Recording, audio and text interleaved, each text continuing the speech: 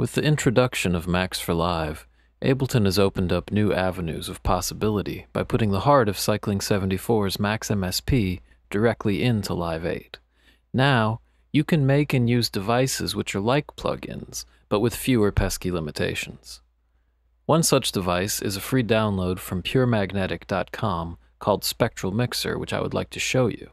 Once you've downloaded and installed the Spectral Mixer Teaser Live Pack, you can find Spectral Mixer in the Live device browser under Audio Effects, Max Audio Effect, Puremagnetik, Spectral Mixer Teaser.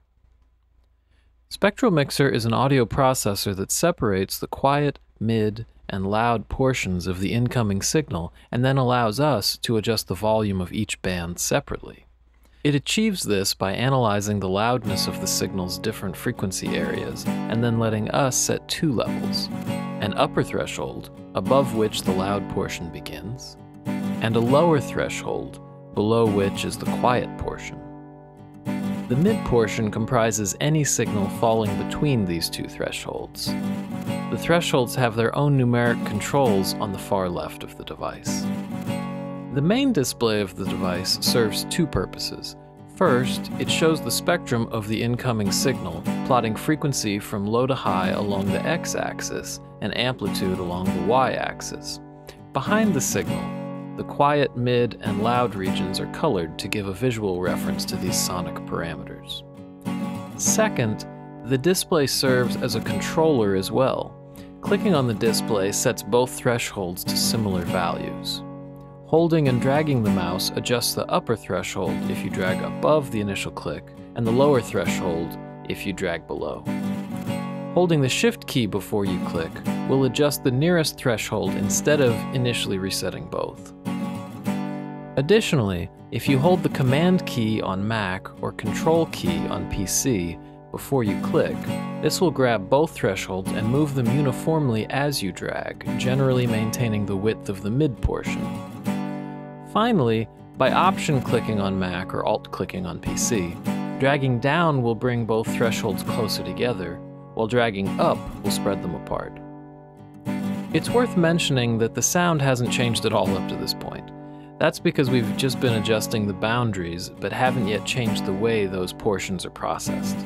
To the right of the spectrum display are enable switches and gain scalers for the quiet, mid, and loud portions of the signal. By disabling both the loud and mid frequencies of the sound, we are now hearing only the quietest part of the sound. We can adjust the threshold to get a good idea of how what we see aligns with what we hear. Now that we have things working, I'll adjust the volume for the quiet area.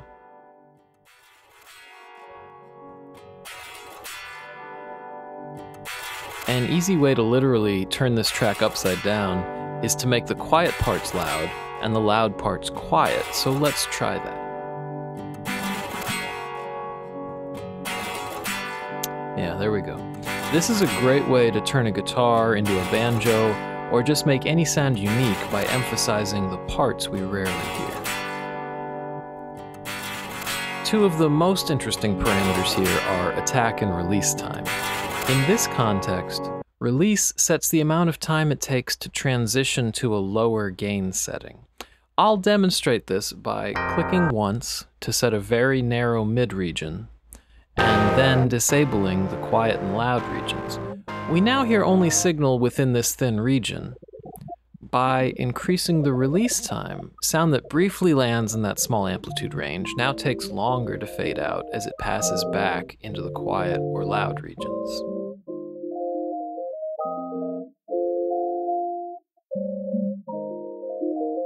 Essentially, any fast-moving sound can now be made into a pad. After setting the release time back to its default instantaneous value, I will increase the width of the mid portion to include more of the signal. Like the release time parameter, attack time sets how long it takes to transition to a higher gain setting. By increasing the attack time, we are making our signal wait longer before the higher volume fully kicks in. In this way, we most clearly hear signal that lingers in the mid-region for a while.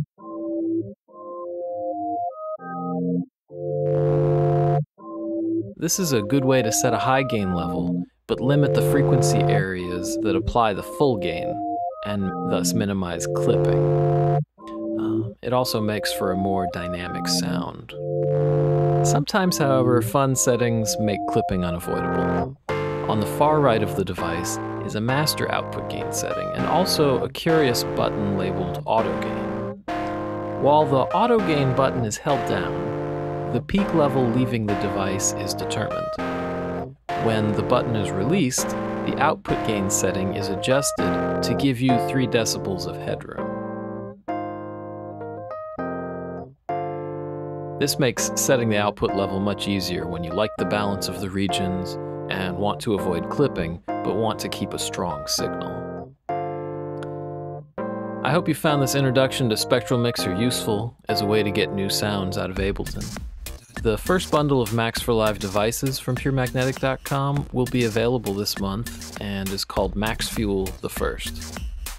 One of the 10 devices is a renamed Spectral Mixer, now called Marks, because in the end, all he does is redistribute the amplitude. Thanks again. Take care.